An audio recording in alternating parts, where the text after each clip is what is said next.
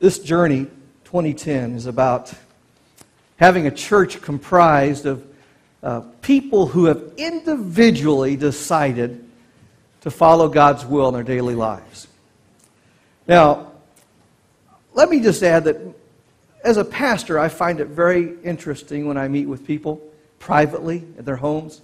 I find, and I'm not pointing at anyone, but I'm just finding that most people, when you visit them in their homes, are on guard. Do you know what I mean by on guard? Especially if you're older and you've been in churches where the pastor has used you as a sermon illustration, for example. You know, you naturally tend to watch what you say, what you have out, things like that, because we're afraid the pastor is, going to be judgmental or this or that. Hopefully, I'm not that way to you. Hopefully,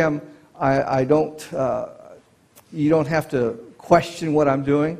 I genuinely enjoy talking with you all and visiting with you, and you're welcome to visit with me anytime at all, too.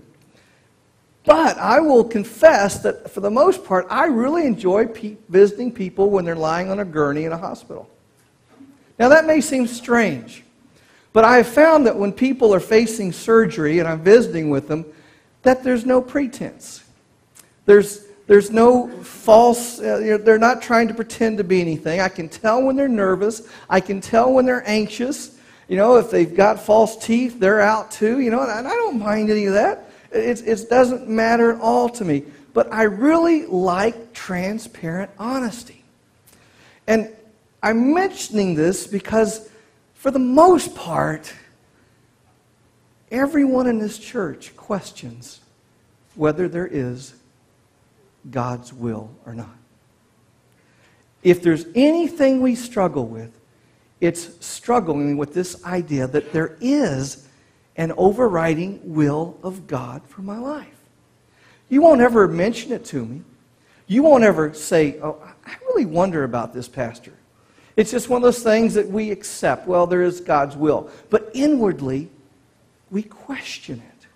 And if you're 35 or under, the idea of God's will is totally foreign to you. It's something that just you don't buy. You live by that credo that life happens. And the only time you need God in your life is when something really bad happens and you kind of wonder what's going on. Now, I know this is true. You may say, "No, I never question God's will." If you think you know what God's will is, you've got it all figured out, your mind is deceiving you. Amen. You don't know. You haven't a clue about God's will. Amen. It's awesome. It's something that we can't even comprehend. But I do know something that I will die defending. And that is that this word here is life. And not only is it life, but it is for my life. This is not just a collection of good things that will, if you believe in them, if you say some magic prayer, will get you to heaven. No, this word is for your life today, tomorrow. It's for you at work. It's for everything you do in your life. And when you're not in this word, you are robbing yourself of any chance of knowing God. This word is the key to eternal life. It is the method of eternal life. It is the way of eternal life. But it is also for your life. It will give you cleansing.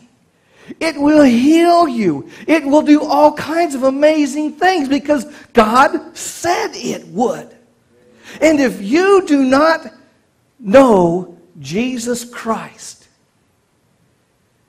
you are robbing yourself not only of eternal life, but of life itself, because Jesus is the Word. You cannot divorce Jesus from the Word.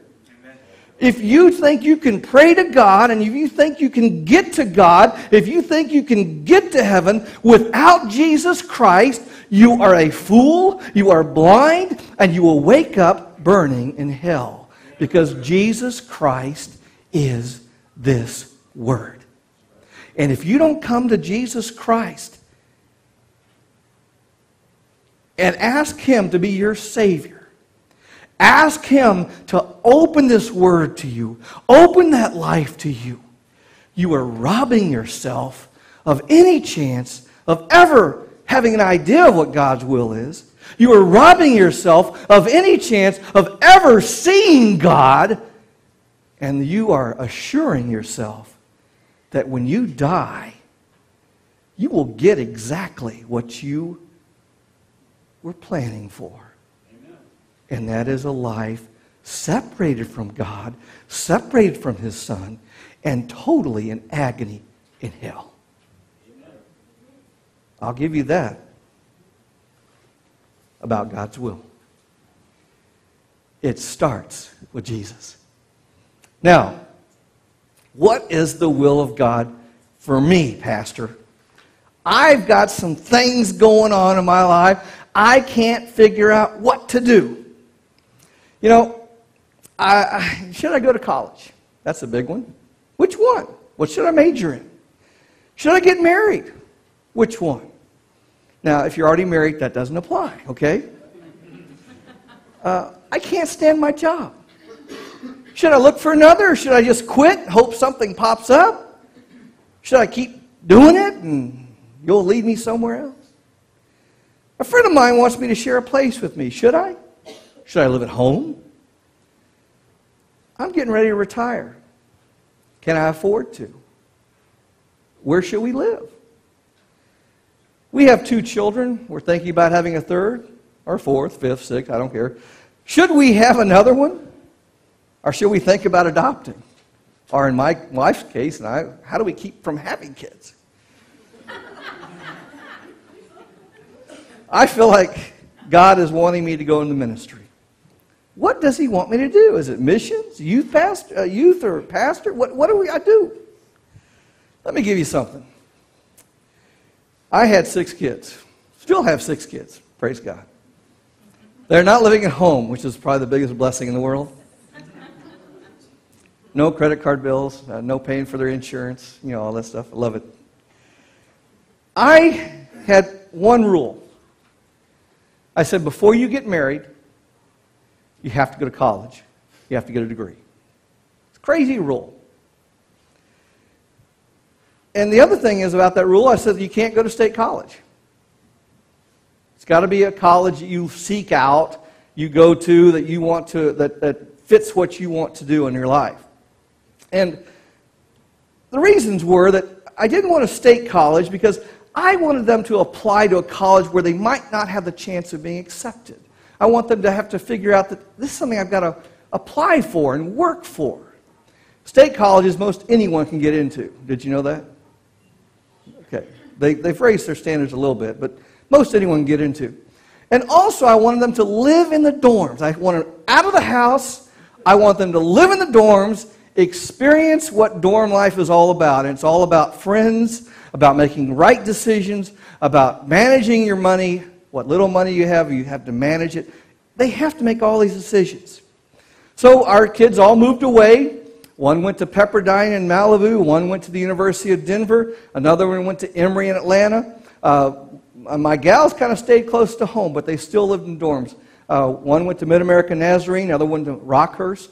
The youngest went to Texas Christian University, TCU. It would have been a lot easier if they'd just gone to KU. No decisions, just cheaper and all that stuff. Oh, and I did give my kids the gift of debt. I believe heartily in borrowing to pay for college. It's probably the best investment you'll ever make if you finish. It also teaches you responsibility. Well, I've got to get a job after college to pay for that loan. So I believe in it. That's one time, a loan for your house, loan for college. It's an investment in the future. Here's why I did this with my kids. I believe that this was probably the greatest lesson for them in starting to know about God's direction in their life. And there's 4 reasons for it. I believe that kids need to learn that honoring what your parents want is probably the most important thing you have to learn. If there's any way you can figure out God's will, if you're not honoring your parents, you don't have a clue about God's will. Because God says, honor them. And if you're rebellious to your parents, guess what? You're rebellious to God. So don't ask God for what His will is if you don't know what your parents want, or if you refuse to do what they want.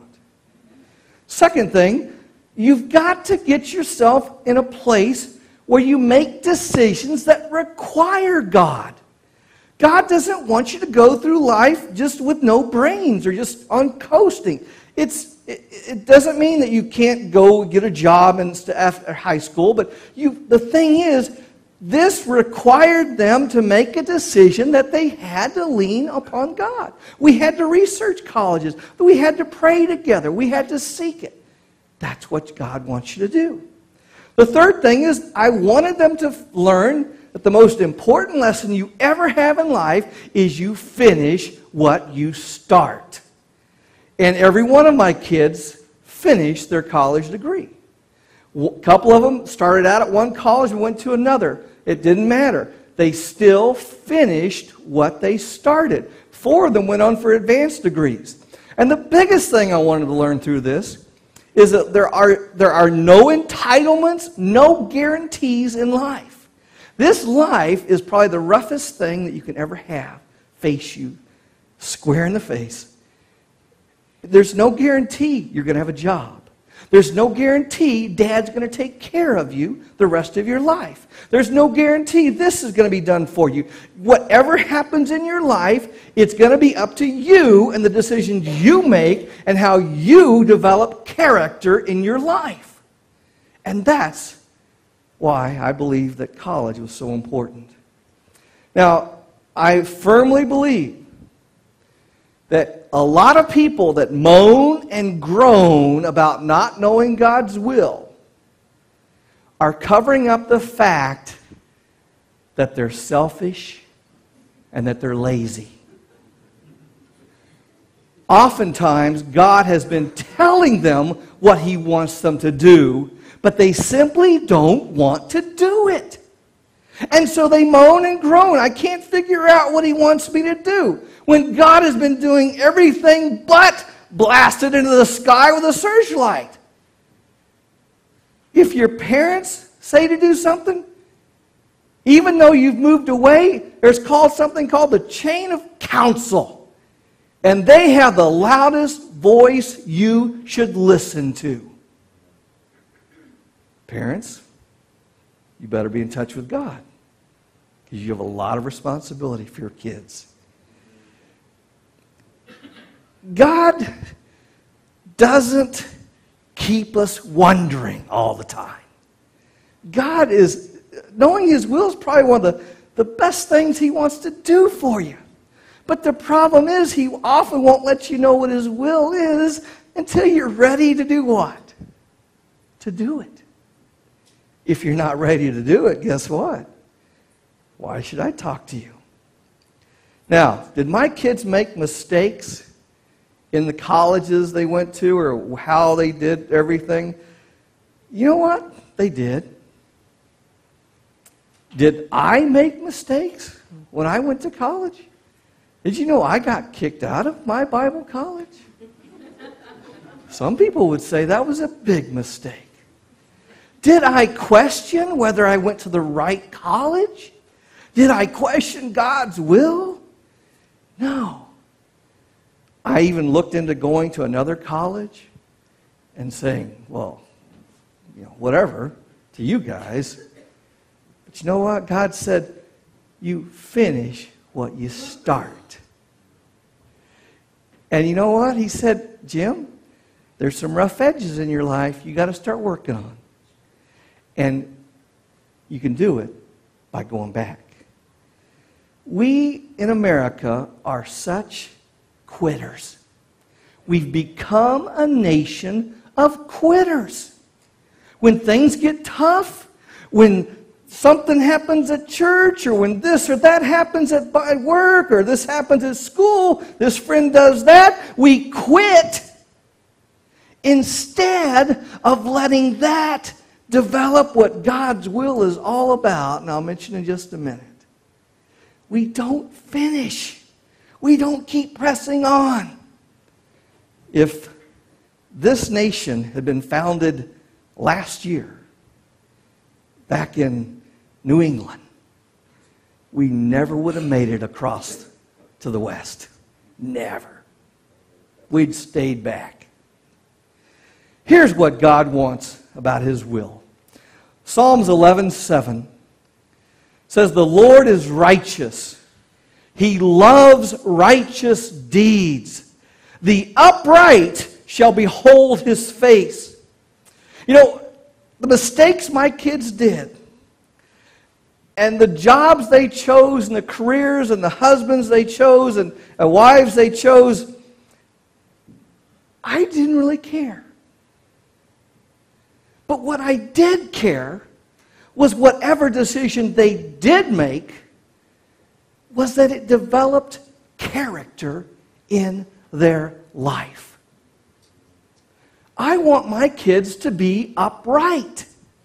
Because I know that no matter if they're a ditch digger, an asphalt worker, whatever it is, if they are upright doing it, they shall stand before God. Even my son, Jimmy, that just got fired from my brother's company, the same brother that kicked me out 20 years ago. God had already prepared me, because I know that what happened in my life worked to develop character in my life. So that's the first thing I started talking to my son. How is this going to develop character in your life? And he was able to share some things about what God was teaching him. You see, where you go to work, where you go to school, who you marry, who this or that, it's not as important as what kind of man or woman you're going to become during that. God brings this truth through some other verses. In Psalm 36:10, it says, "Oh, continue your steadfast love to those who know you, and your righteousness to the upright of heart." Psalm 140:13, "The upright shall dwell in your presence." Proverbs 2:21, "For the upright will inhabit the land, and those with integrity will remain in it." Proverbs 3:32, "The devious person is an abomination to the Lord, but the upright are in His confidence." If you're not desiring to be upright, you won't be in the confidence of God. You won't have access to what He's wanting to do with your life. Proverbs 11:3, "The integrity of the upright guides them, but the crookedness of the treacherous destroys them." Ecclesiastes 7:29, "I have discovered that God created people to be upright or virtuous, but they have each turned to follow their own downward path." Most of us stop following the will of God or get lost in knowing the will of God because we devised our own path and we've gone down that path. And unfortunately, that path leads downward. From these verses, I discovered the first truth of knowing God's specific will for your life. And that is that God's will is for you to be upright. The biggest question you ask yourself is not where I go to college, not whom I marry. You ask, how will this gal work to make me more upright? How will this college work to make me more upright? How will this job work to make me more upright? That is what God wants. He wants people whose desire is to be upright. This life and everything that happens, because sometimes we make a decision and we do this, and then all kinds of things happen. Get kicked out of college. You get this or that.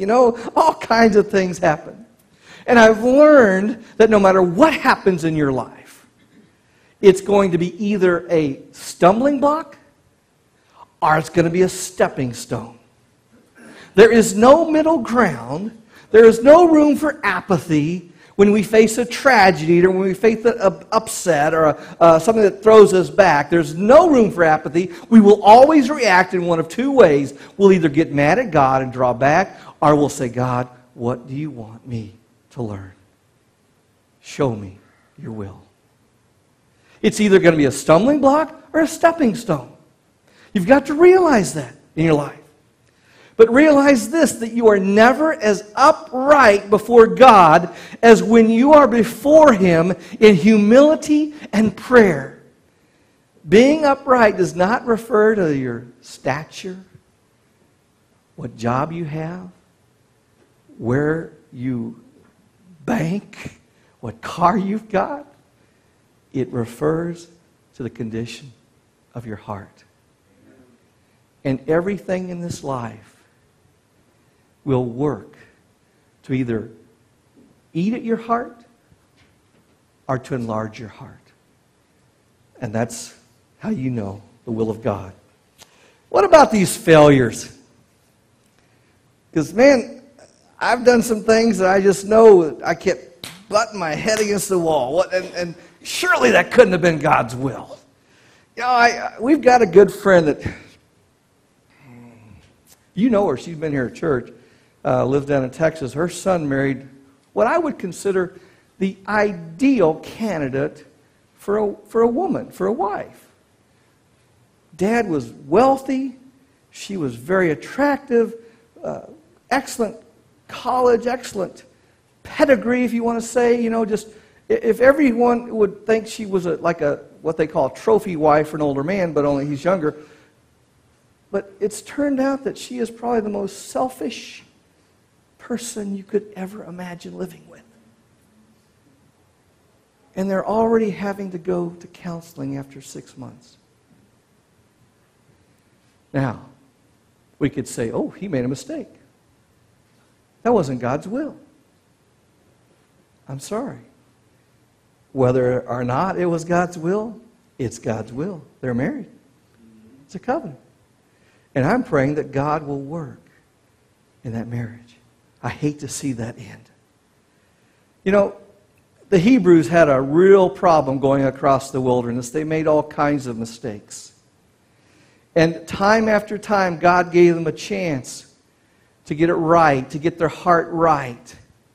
And finally, this one time when they'd been complaining and the serpents were nipping at them and killing thousands, Moses intervened and God says, lift up that serpent. And if anyone gaze upon that serpent, they'll be healed. We get ourselves in all kinds of situations. We make mistakes as we traverse this life.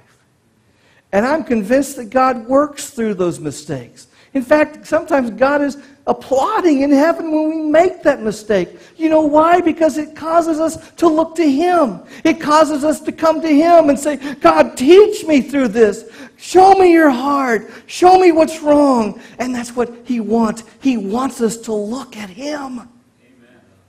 And these people could look and be healed.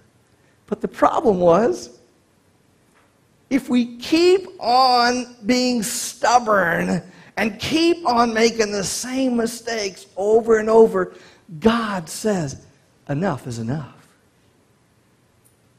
And that's why they died in the wilderness. Because they did not learn to be that thing could be a stepping stone to God. Now there's 4 more verses I want to consider. Proverbs 16:9. In his heart, man plans his course, but the Lord determines his steps. One thing about Solomon, he was the wisest man that ever lived because he asked God for wisdom.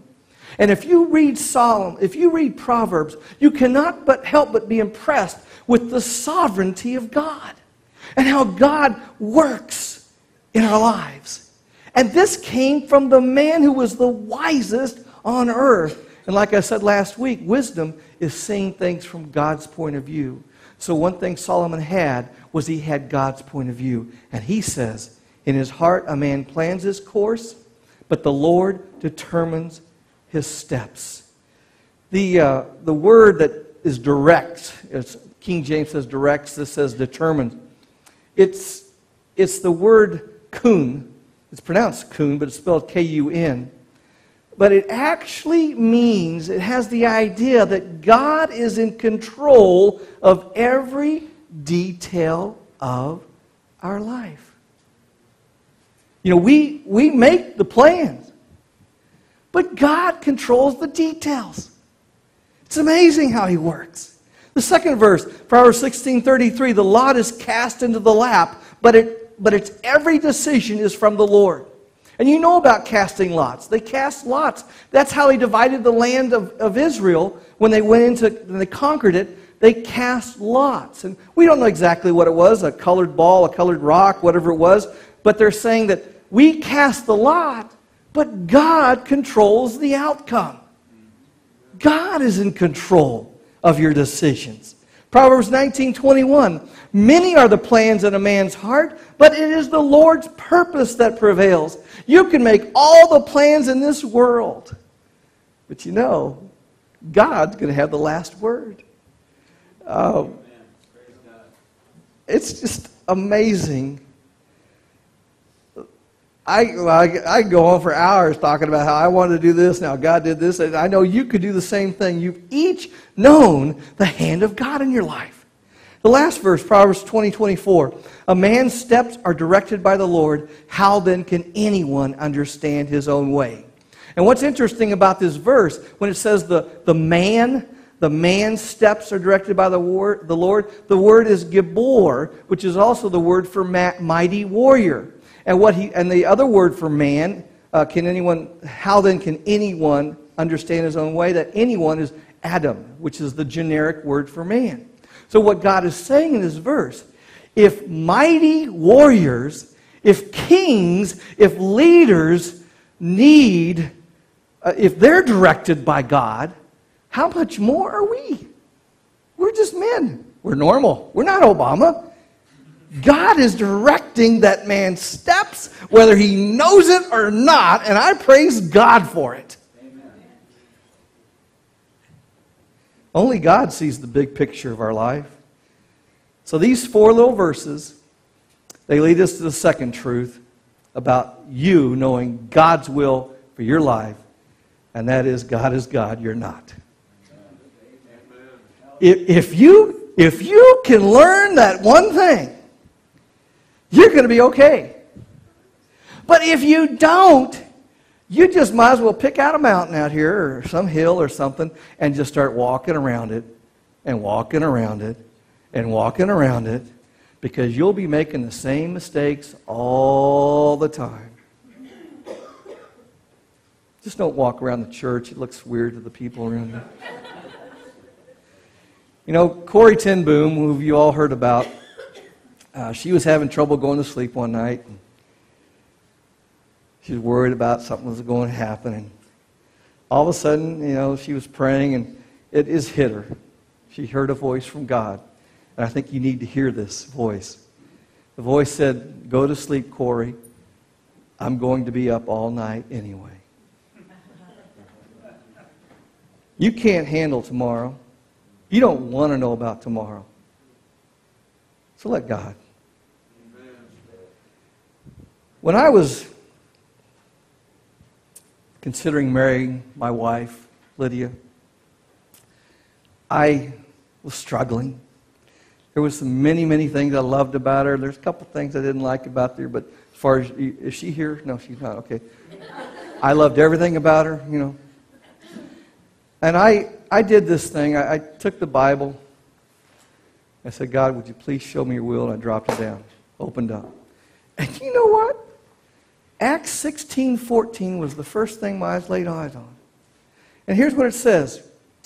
One who heard us was a woman named Lydia. Wow, God! Oh! From the city of Thyatira. Man, God, she had She had a Chihuahua named Tyra. I go, wow, it's almost the same word. And it said, a seller of purple goods, and her favorite color was purple. And I'm not lying. And who was a worshiper of God. And she had such a sweetheart for God. And I said, God, thank you that she's the one. But then I read the next verse. The next part after it says, the Lord opened her heart to pay attention to what was said by Paul. And I go, you mean she's supposed to marry Paul? I thought, oh God, what do I do? Now, I made that up. Thank God, right? Who wants a pastor who works that way? The reason I did is because if you depend upon circumstances to tell you how what God wants you to do, you're opening yourself up to being fooled by the angel of light. Because he can arrange circumstances too. Never depend upon circumstances. God may open doors. God may do amazing things. But don't depend on it. Remember, it's about a relationship with God. It's about that daily walking and living with Him. See, the Pharisees, they said, give us a sign. And that's what you're doing when you're depending upon circumstances. You're saying, God, show me a sign. God doesn't do that. He'll work, but He wants that relationship. There was a woman coming to my church in Edgerton, and I thought, man, she seemed godly, and she seemed really spiritual. I went to visit her and talked with her, and I was asking her about her salvation, and she said, well, she grew up in a church, but she fell away from God, and I said, well, how do you know that you're a Christian, you're born again? She says, well, I was sleeping one night, and I was struggling with some stuff, but then I woke up, and I saw this little Jesus sitting on my bed. And all of a sudden, a light filled the room, and I just felt all warm inside. And ever since that day, I know I'm a Christian. I didn't argue with her. But as time went on, she became less faithful. She had some problems with some people in the church, and she started to see her character. And I will never argue with your salvation experience, but what I do want to maintain with you is that if it's not based upon faith in this word, then it might be a deception. Amen. It might be, and I'm pretty sure it probably is, a deception. Amen. You're saved by the Word of God. Jesus Christ is the Word. He reveals His will through the Word. Now, I'm out of time. I've got 4 little principles. Keep preaching. Let me, real quickly, I'll cover these real quickly. First principle of knowing God's will for your life.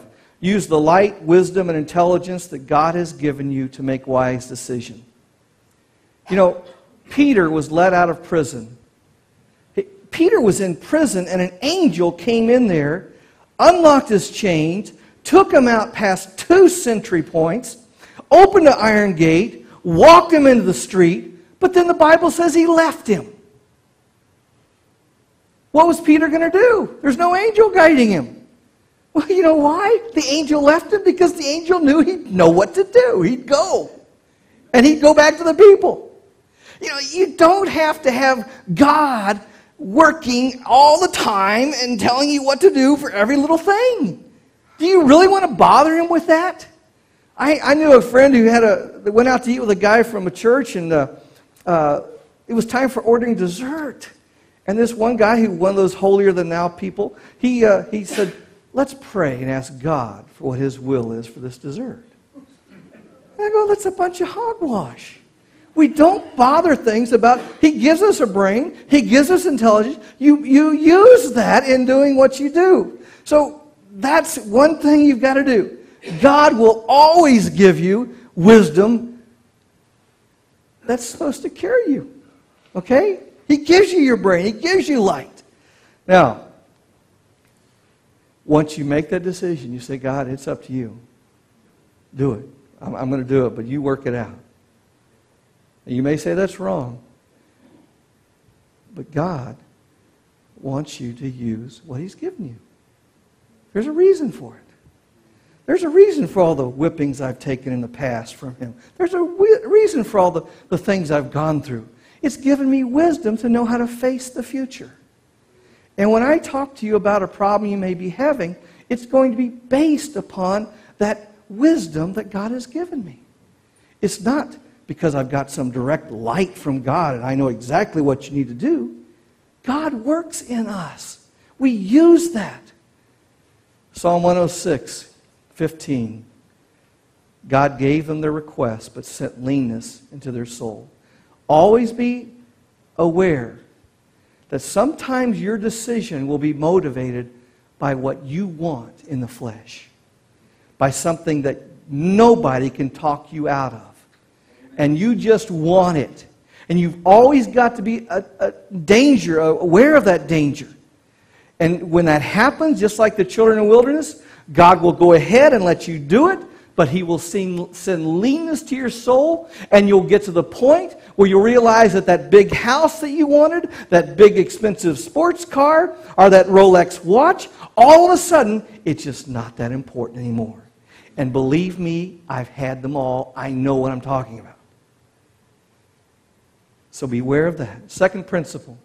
Since you can't see the future, don't expect 100% certainty. Just don't expect it. Don't expect God to give you 100% certainty before you do anything. It's not going to happen. God is going to work through the decisions you make. He's going to lead you many times in those decisions, but sometimes He's going to walk away and see if you make it home, just like the angel did with Peter. You know, the heroes of our faith, they did not have 100% certainty that what they were doing was totally right. Did Noah know about the flood? There had never been rain, yet he built the ark anyway. Did Moses understand what it would mean to lead these stubborn people out of Egypt? No, but he did it anyway. Did Abraham have a roadmap of where to go when he left the Ur of Chaldees? No, but he left anyway. Did Joshua know that the walls were going to come tumbling down? No, but he obeyed God anyway. Did Gideon fully grasp God's plan to defeat the Midianites? No. He doubted it from the beginning, but he did it anyway.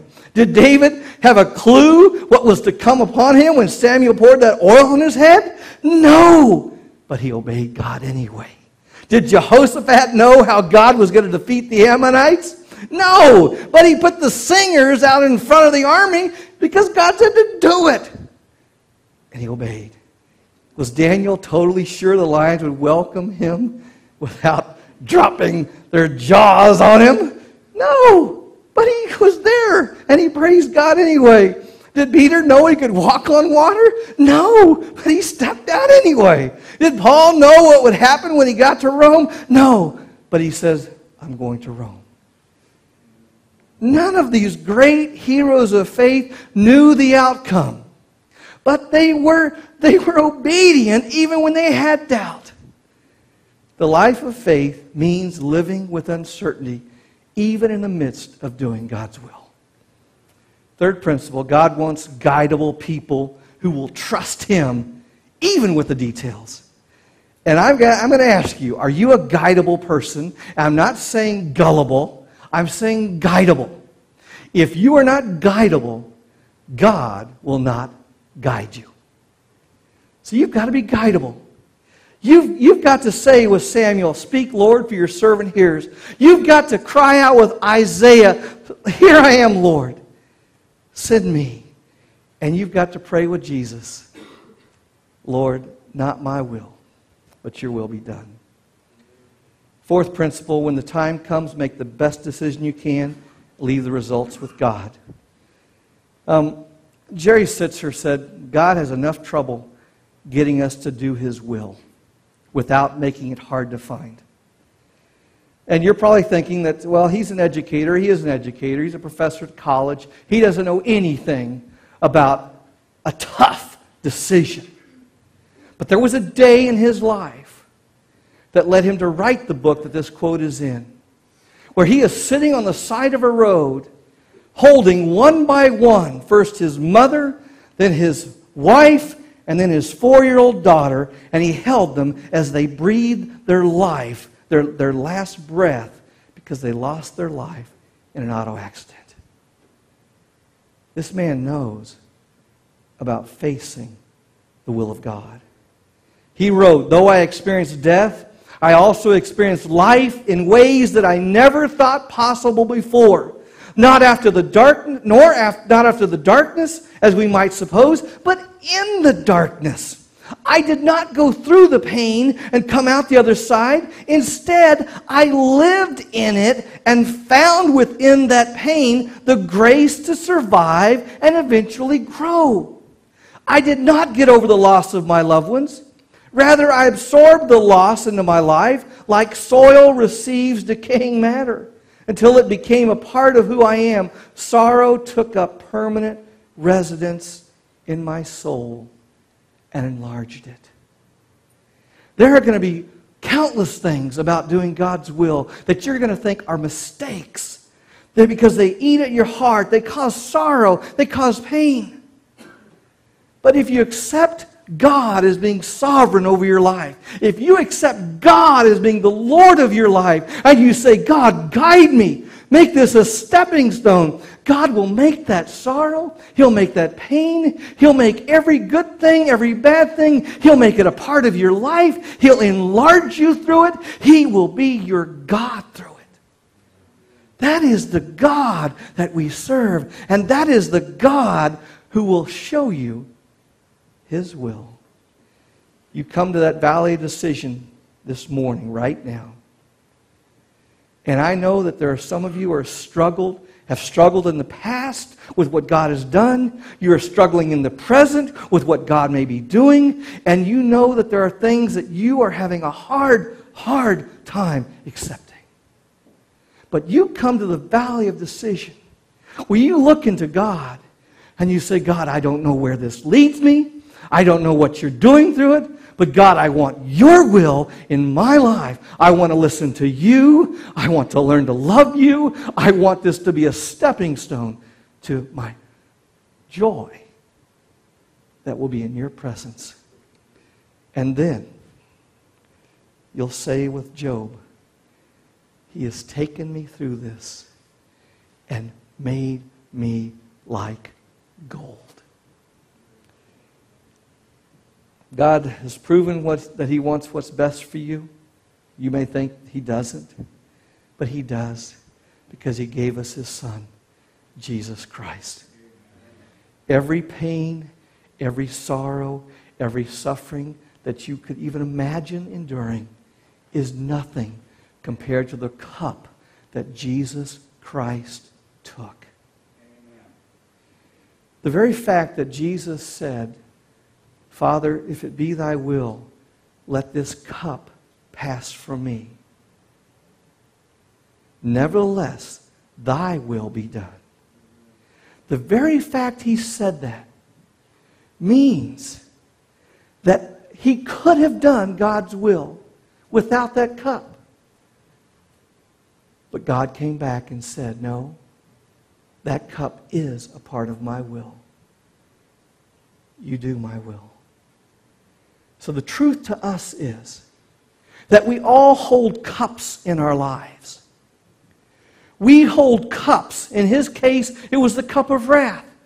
Your cup may be a car. Your cup may be a job. Your cup may be something that you say, "God, I know this is your will. This is a part of your will. Don't take it away." And God says, if you want to do my will, you be willing to give up everything. You be willing to give up anything. And even those things that you think you can't live without, you say, "God, it's yours. Your will be done." So if you come to the valley of decision, you come with the willingness to let go of the cup, to let go of what you want, and you say, "God, it's your will. And here's the prayer I leave you with. O Lord, your will be done. Nothing more, nothing less, nothing else. Amen. Let's pray. Father, I pray for each one here that they would seek to see you, seek to know your will for their life. And God, I pray that each one would come to that decision where they're willing to let go of anything they want and say, God, not my will, but your will. Nothing more, nothing less, nothing else. In the name of Jesus we pray. Amen.